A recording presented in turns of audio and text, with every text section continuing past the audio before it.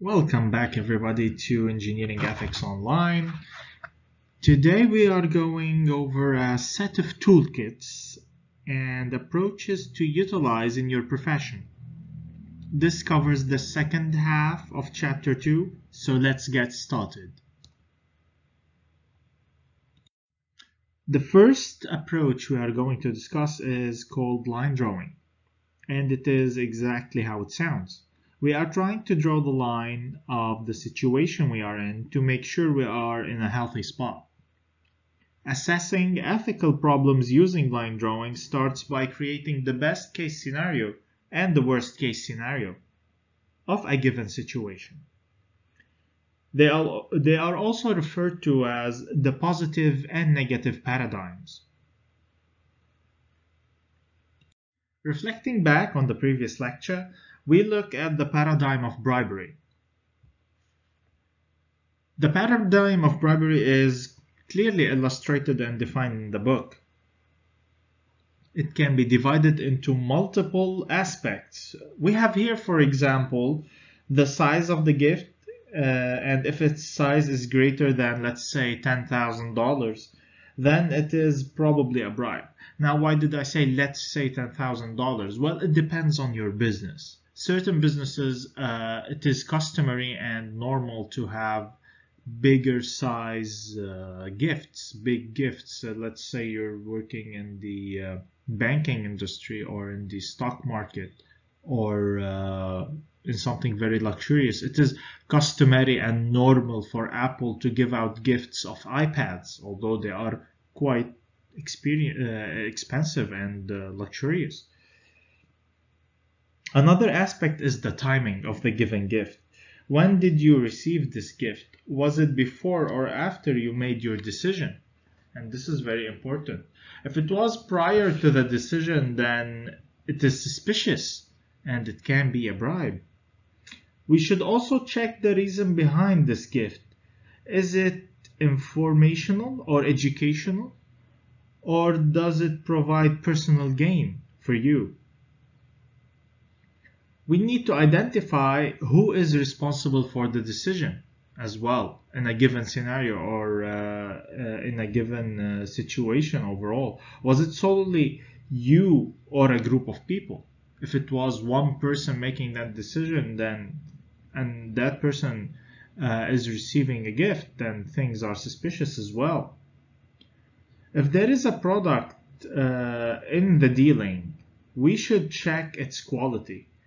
Is it the best or worst in the market? If it is not that good, then there is room for suspicion as well. What is the price of this product then? Is it pricey or is it the cheapest in the market? If it is bad and expensive, then why are you considering it in the first place? So let's put this knowledge to use. In the following example, we have an engineer named Victor who works at a large construction firm. He was solely assigned by his company to select rivets for their projects. He decided to choose Acme rivets for the job. They offer a high quality to cost ratio, but they are still on the expensive side. After the decision was made, Victor received an all-expense-paid trip to Jamaica in order to attend the Acme Technical Forum. Although it sounds technical and educational, there will be a lot of fun activities included in this trip. So is this a gift or a bribe? Try to solve it for yourself first before we jump into the solution using line drawing. So first, let us construct our line drawing table by stating the feature, then placing the positive and negative paradigms on two opposite ends, and then placing a line between them. The first feature is a gift size. From the description, it is clear that the gift size is quite pricey and big. Therefore, it is safe to assume that it is placed near the large side as marked by the X. We move on to check the timing of the gift. The gift was presented after the decision was made, so it is clear that it is closer to the non-bribe side of things. Now, what is the reason behind this gift? Well, it is equally educational and personal fun. So it is fair to place the X somewhere in between or in the middle. Additionally, Victor was solely responsible for the decision. Therefore, it is a safe bet to place the X near the bribe paradigm. We also need to check how good is the product. Based on the text, it is of good quality. So it is logical to place it near the best side of things, the non-bribe paradigm. Finally, the cost of the rivets was stated to be pricey. Therefore, it is safe to assume that it is a bit closer to the bribery side of things. Now that we have constructed our table properly, we analyze how the line forms. The center line of the points is close to the gift paradigm than the bribe paradigm, and therefore it is safe to assume that it is not a bribe.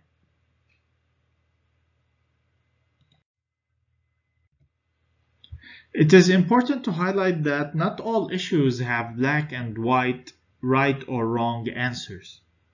Many issues can be novel gray areas that we have to deal with. They require further exploration and critical thinking as well. We are not binary code by the end of the day, we're humans. As humans, we can come up with creative solutions that ensure the safety of society and minimizes any sort of damage. Another approach that can be used to assess situations is virtues.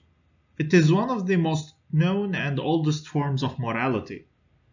Virtues are character traits that a person can align themselves with in order to conduct and achieve morally desirable actions. Such virtues include courage, honesty, loyalty, and benevolence. Virtues are definitely good to possess as they help a person build a good character. Yet they are quite difficult to enforce, assess, or measure. We do not have measures or meters for loyalty and honesty, like we have thermometers, for example.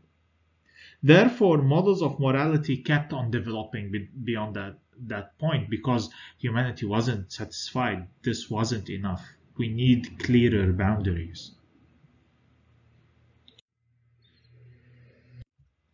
From there, another approach was developed. It is called the rules and duties approach.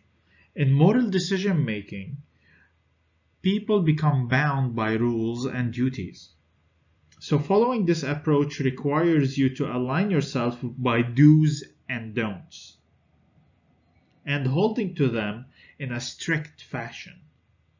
The idea here is simple. Follow the rules and you are moral. Stray from them and you are immoral.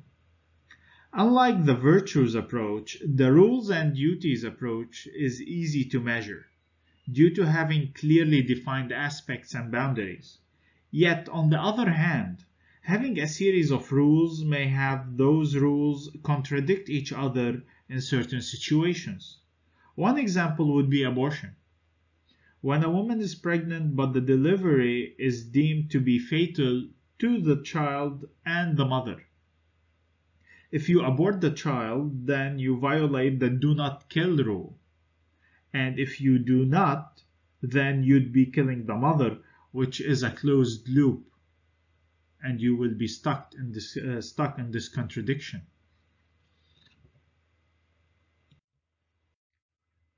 To further look at techniques for developing common morality, we are going to look at two schools of thought, which are utilitarian thinking and respect for persons.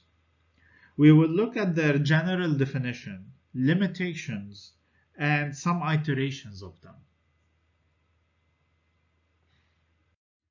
First comes utilitarian thinking, which we have discussed before as well. It revolves around one main idea: maximizing the cumulative human well-being. Therefore, a person is considered to be moral if they follow the actions that fulfill that goal. On the other hand, the respect for persons approach tries to preserve and nurture the moral agency of individuals. Accordingly, it supports and encourages rules and ideas that serve the individual moral agency. It is also important to protect individuals from any unwarranted interference from others. In other words, we're setting up for individualism and encouraging it. Although both approaches are popular schools of thought, they come with interesting limitations. On one end, utilitarian thinking does not take into consideration the intent behind the action. Results are the only moral measure. This can allow a series of evil actions in the name of something good. Additionally, utilitarian thinking has no proper definition for justice. And by consequence, justice receives little to no consideration. Finally, in pure utilitarian thinking, if the death of one person can save 5 people, for example, then that person must sacrifice his or herself for the benefit of these 5 people. This is too much to ask and too big of a sacrifice in a logical way of thinking. On the other hand, the respect for persons approach struggles with contradictions. One example that was used earlier is abortion. RFP does not allow abortion in cases where the mother and child would die. That is mainly due to the principle of double effect. The principle of double effect allows actions that carry 2 outcomes, a good and a bad. Yet, this action has to meet 4 conditions. The first condition: the act in its essence is allowable. Second condition: the bad consequence of the act cannot be avoided. Third condition: the bad effect is not the means for the effect. And finally, the fourth condition: the good effect outweighs the bad effect.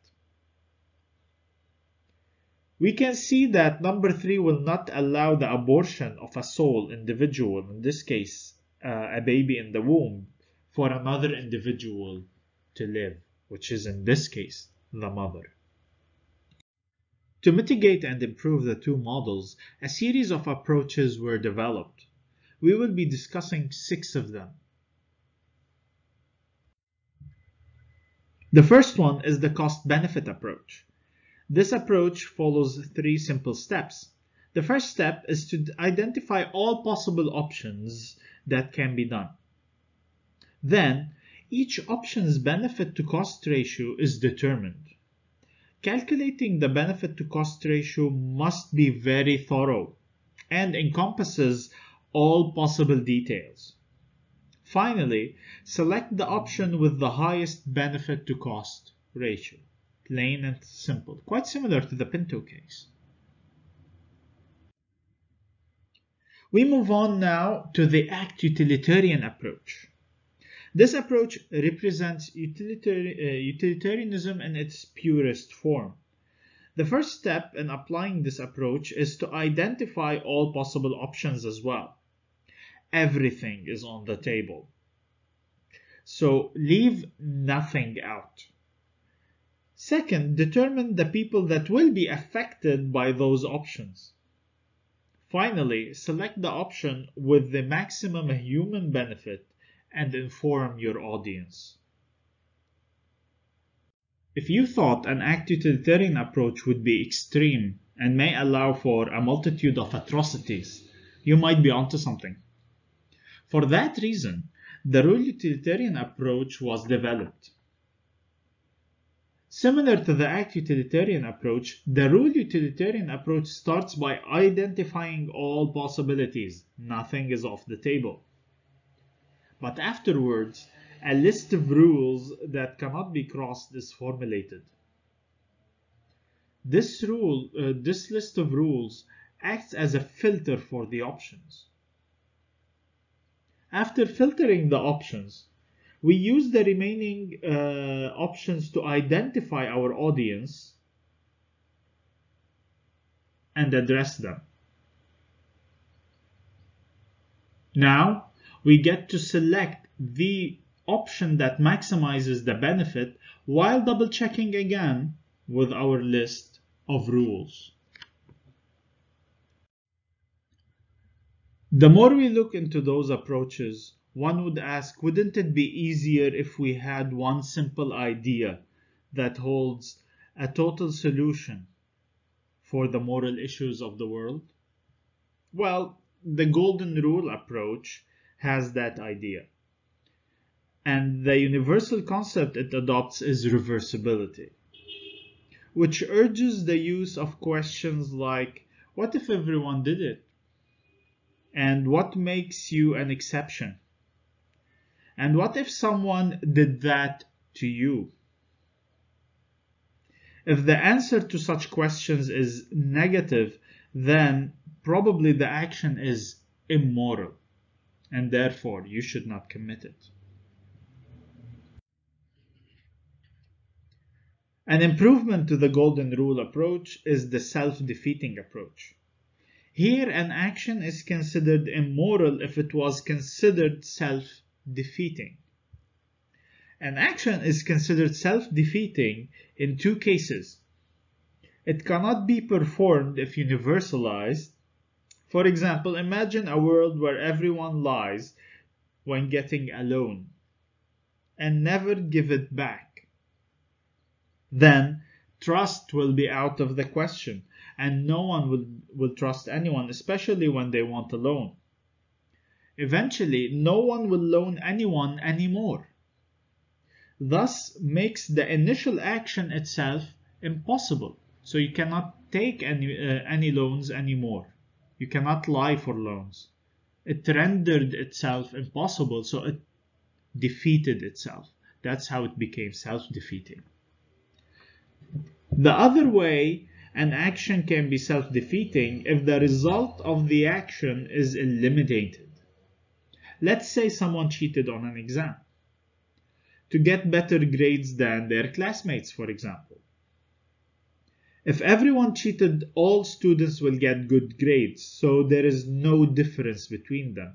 Thus, the assessment becomes pointless. So, either the exam will be cancelled, or it will be rendered useless, or it will be repeated. So, the action itself will become self-defeating because it is rendered useless. There is no point. If everyone did the same thing, then there was no point of doing it in the first place, because nothing is gained anymore. Finally, we have the rights approach, which tries to identify which rights are at stake in any possible action. After ranking the tiers of rights and identifying the affected individuals, the decision maker should select the option that minimizes the cumulative violation of rights. And here we see the contrast with the utilitarian approaches. Utilitarian approaches try to maximize the cumulative benefit. The rights approach tries to minimize the violations to human rights. With the rights approach, we reach the end of the Ethical Toolkit video and Chapter 2 of the book. Tune in to Chapter 3 for more interesting topics and cases.